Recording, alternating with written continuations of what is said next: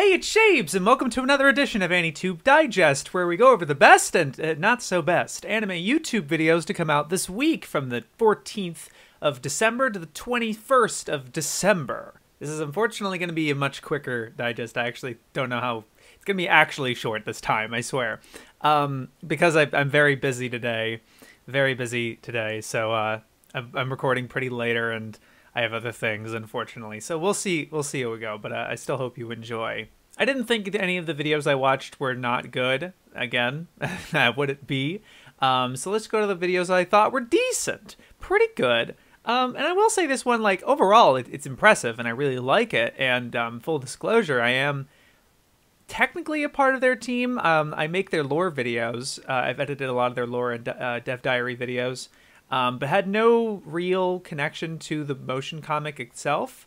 This is the second episode of Berserk, the motion comic from Studio Taka, that came out this week, and this has literally been 2 years since they put out the first episode. And they, like, shortly after the first episode came out, I joined them, so it's been that long for me. And I'm looking forward to what moves forward with episode 3, and they're gonna have they have a Patreon set up now, and new management, trying to make things a little more streamlined and stuff like that. Because, this is a fan project and online and stuff with a bunch of strangers. So, and that a lot of pieces have moved in and out over the year. I'm not going to, like, spill some tea or anything like that in that regard. But I only put this in decent and not in the best because, I don't know, I don't think it quite matched my expectations of it from the first episode, which are not that high. All things considered, honestly. I rewatched the first episode and I still really liked it and thought it was impressive. But there was just something about the second episode that felt like the first episode was that they were really trying to sell you on the idea of a motion comic. And this episode was trying to embody that idea of a motion comic a little more intensely.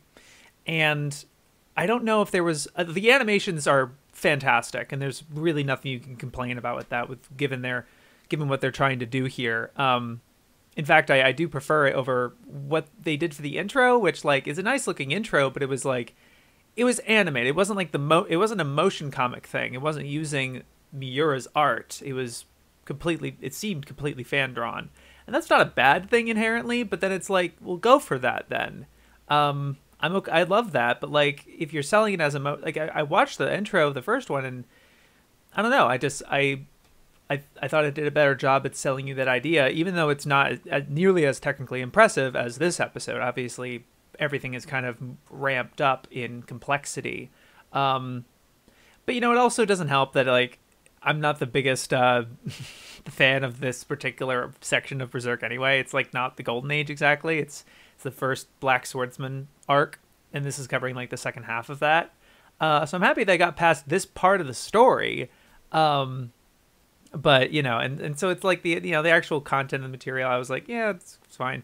I will say that I noticed I noticed one section they kind of traced, or they kind of took after a sequence in Berserk 97 with the sword going around like that.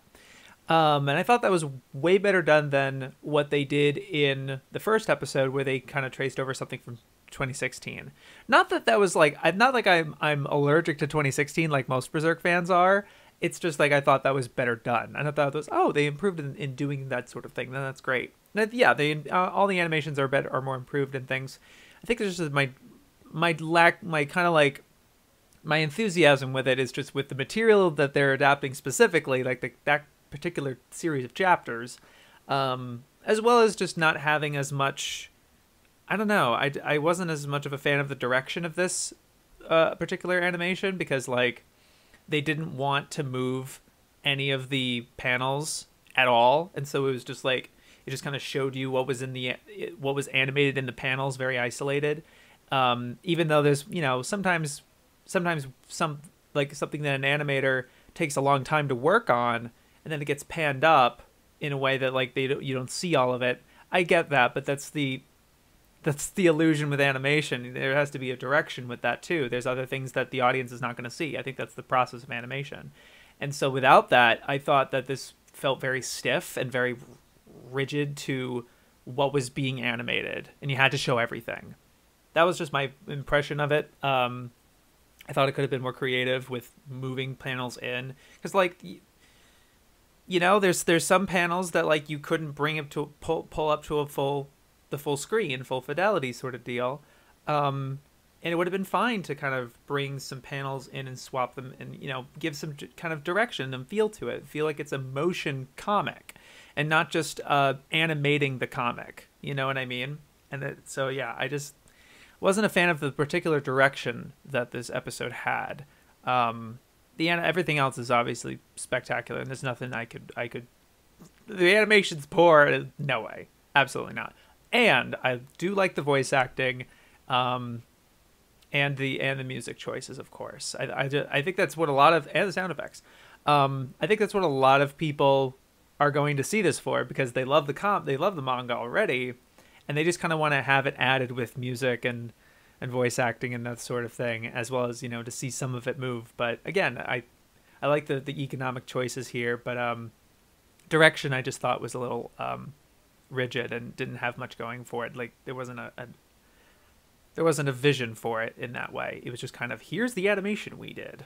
Was kind of what it felt like.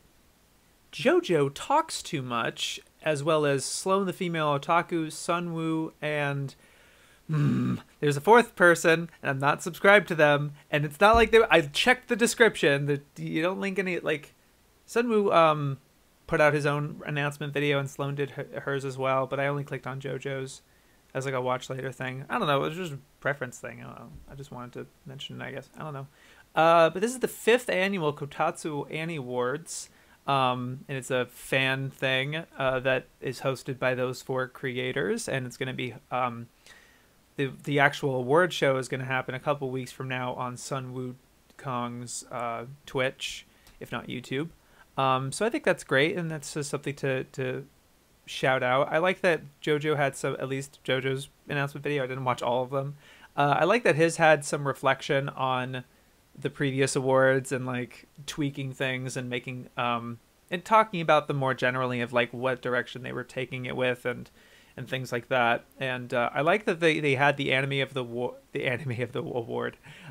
Year award specifically as just a write-in, and I think that's kind of interesting. And seeing the results of that would be interesting. And I think they're kind of facilitating it, the 4 of them, but then it's almost entirely fan submitted in terms of who wins and things like that, and it's fun. So it's just something to shout out, point your guys' way if you care. You know, I think that's kind of cool. I like that some anime YouTubers are collaborating with each other, and I also like that they're kind of taking into their own hands this sort of anime awards type of thing. And they've been going for 5 years at this point. That's awesome. I did check out Mother's Basement's video on the power of Sakuga, which, like, the thumbnail's kind of a little baity. And it's just a general video of talking about what Sakuga is to newcomers. And I thought it was fair and fine. I just think it's more of a kind of a rant essay type of thing, and doesn't feel like it has a strong thesis behind it or something like that, or all that convincing. Like, you know, I do wish they focused a little. He focused more on the fact that a lot of Sakuga has to do with understanding the people who make anime and learning these people's names. Because like the whole Sakuga community, they're not simply about these particular moments that you're talking about, but it expands broader into understanding how anime is made. And you learn about directors and storyboard artists and animators, and designers and all that. So I think Sakuga has a broader, because it is just animation in Japanese, effectively. So I think it has a much broader thing than what I think Jeff was painting here. But it doesn't seem like a bad impression or like a wrong take or boring or cliche or something like that. I'm happy he talked about it and is expanding that knowledge to his audience, his wide audience. I think it was cool. I did sit through, sitting through as in like, it's a long video. It's 2 hours. I can understand if you say you sit through my video, right? Anime News Network put out a long video reacting to the various trailers that were coming out for the winter anime season. It was a live watch party. They had a whole chat going. And it's Lindsay Loveridge, Mike Toole, and I'm not as used to her. She does a couple of the videos on the channel, and she's done a couple of the top 10s and stuff. Jackie Jing, it seems. And Jackie in particular, I think, actually had quite the charisma to her and the on-screen presence, and was interacting with the chat a lot. And I thought her energy was really welcome. Not that Lindsay and Mike's was poor; it's just they're older, right? So there's kind of a sageness to the two of them, and then Jackie's kind of like, ooh, action. You know, she had kind of the more energetic feeling to it, I thought. But I like their insight, and you know, they have their tastes and things like that that, you know, I agree or disagree with. I like that Lindsay was moderating with like, oh, by the way, this is kind of what it's about, or this is what's interesting about it staff-wise.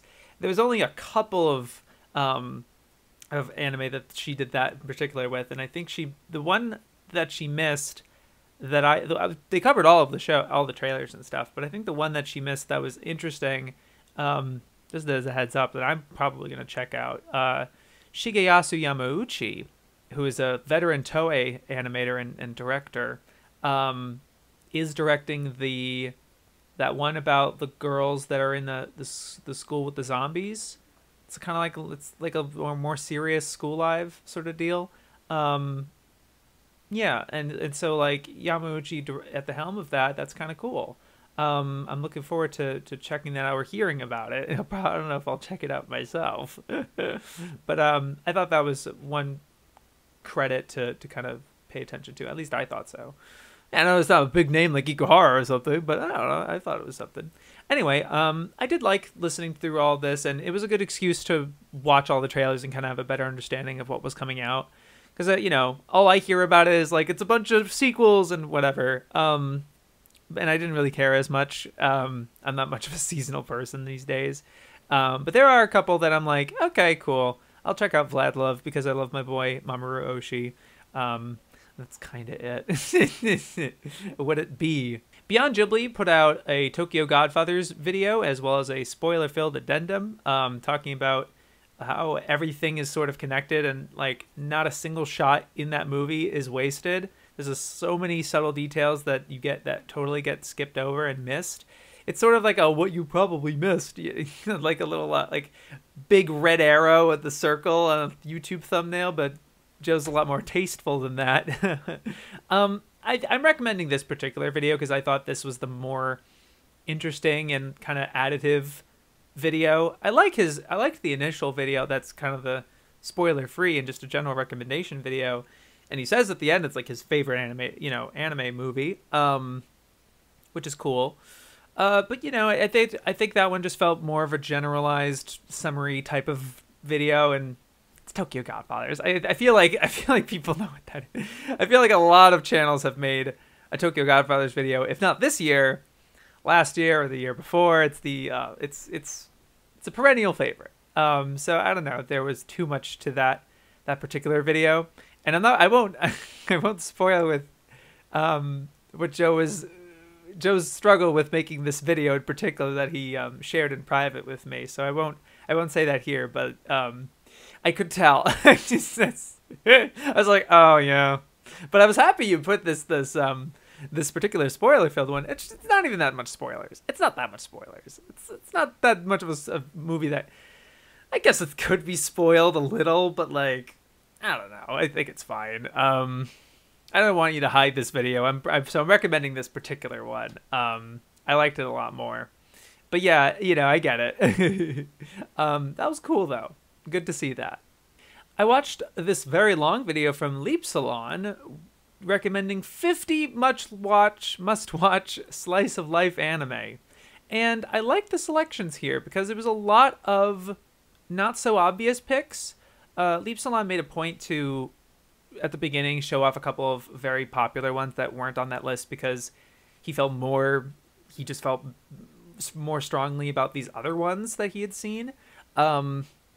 and as well as skipping out on a couple others that are very well known that don't really have an available release, that they're not on Crunchyroll or Netflix or something like that. Which I think is very fair. So that's why you're not going to see Hojimajidori be on here. And I'm like, okay, fair.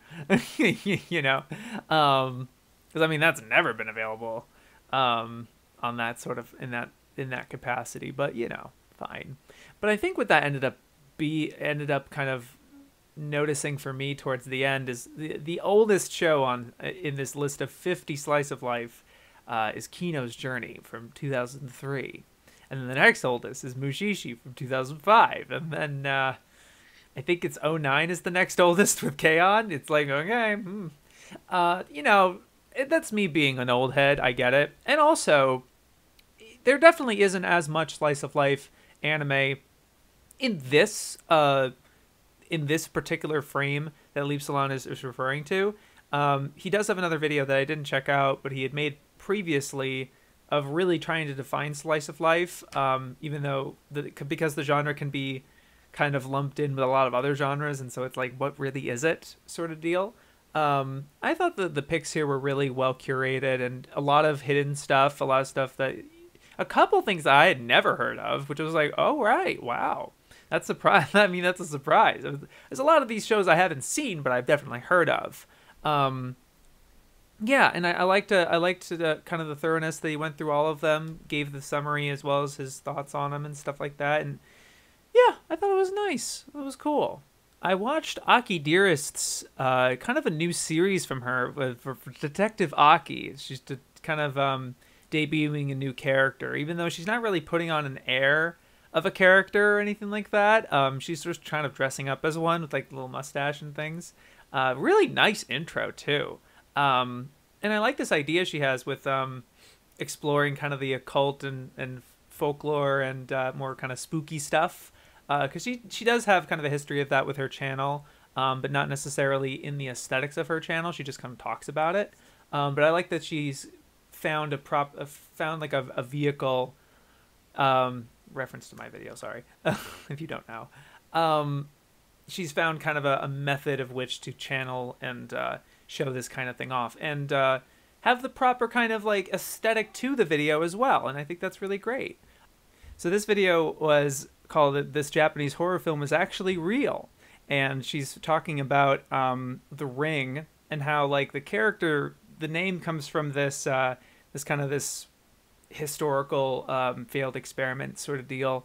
And then the well is actually linked to very old Japanese folklore, and the way she's introducing these things to you and the images she's using, I think it's really great. It creates a sort of aesthetic, and I like that. She's not like creating an entire identity or something like that. She's still being herself, but just having that kind of the aesthetic and that representative character, I think is kind of neat. And I thought it was as well presented and seemed pretty well researched too. I'm not much into this type of subject matter, so I wouldn't know how accurate it actually is. But it sounds pretty well researched and good. So I liked it. That was good to see from her. And last, I'm gonna talk about what I considered the best videos of the week. The things that really got me excited, and it's like, whoa, I loved that. And the first is, of course, talking about Novid 2020. This is like a main video from Pause and Select where he kind of synthesizes the experience, and having watched all 37 entries. So he released the playlist of those and talked kind of holistically about the experience. The premise was very broad, but a lot of it ended up steering towards general recommendations, and then other people kind of did more specific analytical subjects and deep dives like that. So I thought that was really great, and obviously had a great presentation from him. And there's a lot of like levity and riffing like that. I thought that was awesome. And not only that, but afterwards, like the day after this came out, he did a 6-hour live stream, talking with most of the people who submitted, including myself, talking about their videos. And it's good that he had the specific questions prepared, and obviously it was very well read in all of them. It was very respectful for everybody. I haven't listened to all of that 6-hour thing because I wanted to watch these videos myself and hopefully do a digest edition of these submissions. So hopefully I get on that at some point. Just a lot of videos, okay? Yeah, but hopefully I didn't really want to get spoiled to some of those videos with the 6-hour thing. But for what this was with the overall holistic idea of it and the experience that happened with it, I thought that was awesome. It was great to see, and thank you so much for hosting that, Joe. I thought you did a great job. So like, I talk about like anime YouTubers, but like not so much like the debut of an actual anime. So I wanted to include this because it's on YouTube and it's just kind of a cool thing. The first episode of VLADLOVE debuted on YouTube and it had the closed captions with English subs. It's written by Mamoru Oshii, the original idea by him, and he's writing all the episodes and storyboarding half of them. Although this episode was not one of them that he storyboarded. I think the whole series is going to come out later on, but this was just kind of an early debut for it, and I really liked it. I watched it like twice, once with my own and once with a friend, and it was awesome. I just like seeing Mamoru Oshii doing comedy again, but the actual visual presentation was really unique and kind of stepped up to the fact they were working with Oshii, I guess, and then also Kenji Kawai music was really good. But it had this like really good energy to it and an aesthetic that I thought was really bold and a little experimental in places. There was a couple shots that they kind of brought in some live action elements, and I was like, well, wow. I really dug it, and I thought the humor was good. I thought his writing in particular was good, but I just think like it's in the best because it's a fucking anime. It's debuting on YouTube. I don't know another series that's done that. That's not like an O&A or like a shorter thing. This is like a full TV length episode of something, and it's not like also on Crunchyroll or something else. It's on YouTube first on their official channel. I thought this was crazy. Crazy awesome.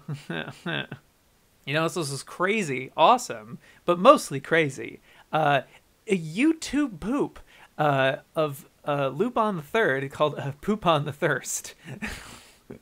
And this is by a content creator I am subscribed to on my private YouTube channel, sort of deal. DaThings. And this is a classic YouTube pooper. YTPer, I guess, is better. It's less cringe, I suppose. But he's been doing this for a long time. I love his shit. And I never thought he would do this for anime, let alone a retro anime from like the 70s, So this is taking episodes from Lupin Part 2. The dub, granted, but like still freaking crazy awesome. And it was very classic with, the classic sentence mixing and older references and things like that and pulling stuff. And I love YouTube poops so fucking much. I'm a real sucker for them. I enjoy the absolute hell out of them. And like, this is so gut-bustingly funny. Like one of his funnier ones, he's been putting out stuff very regularly because he has like a Patreon and everything, and he's doing this more seriously, and it's awesome. It's so fun. He's so good at this. Strongly recommend this. This is hilarious. Please, it's so funny. And lastly, also funny, but also just more like crazy cool and like kind of a landmarker type of thing. Longtime content creators Mega64 put out a Neon Genesis Evangelion in 5 minutes. Live action. You think cringe, whatever. But like, this was the same people that did the Dragon Ball one way back in the day, as well as Metal Gear Solid.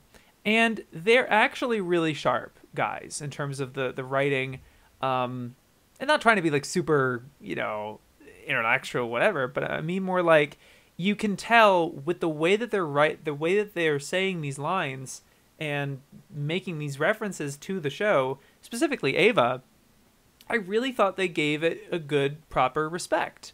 Whereas it's so easy to kind of take the piss out of Ava and like kind of be mean spirited about it and just kind of cringe in that way.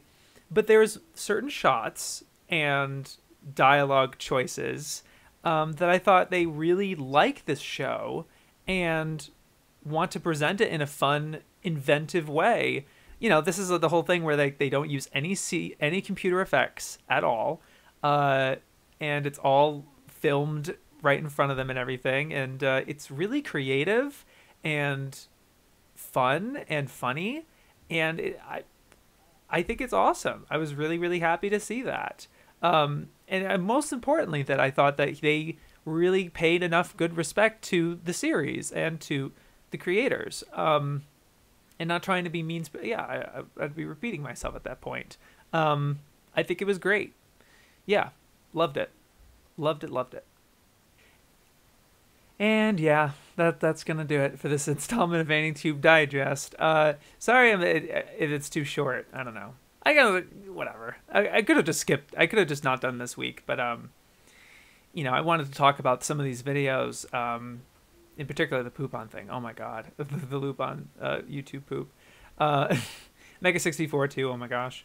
You know, I didn't want to miss out on any of this stuff. So, yeah, sorry it's not super long, but I hope you enjoyed that. Thank you very much for watching. Thank you to my patrons, including Beamburst, Boo, Hazel, Kuiper, My Anime Pod, Najbeb, Tippy Mango, Unique Namosaurus, and Yellow Cheese for supporting it. You guys are great. And all of them could be sending me request videos, but, you know, I guess we'll wait. I don't know. Hey, you know, what it be. You guys have a great week. Yo, peace.